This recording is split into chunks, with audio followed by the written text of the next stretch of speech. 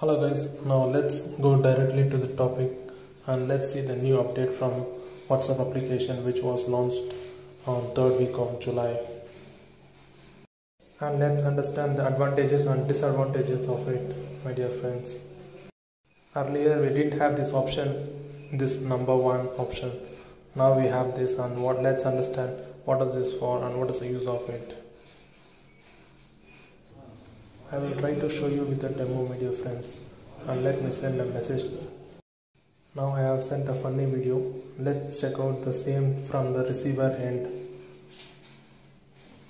and let's see what is their opinion. Earlier we used to send a message and we can delete that within 2 hours. That option was provided from WhatsApp. And now there is one more feature which will help to overcome that.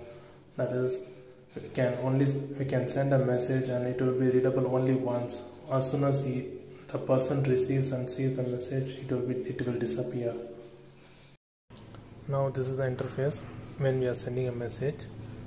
So now I'm going to set the video to view once, and let's see the receiver's point of view and how it is appearing for them. Video set to view once,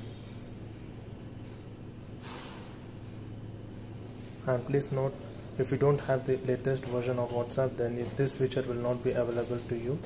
So please make sure that you have the latest version of WhatsApp.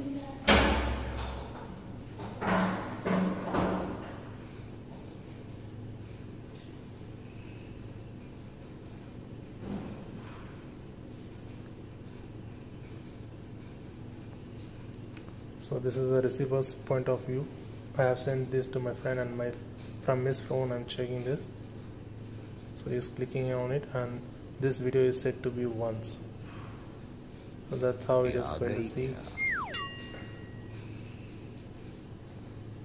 So now he's viewing the video, and let's see what happens after he is seen the video. Once it is opened, he no more has that.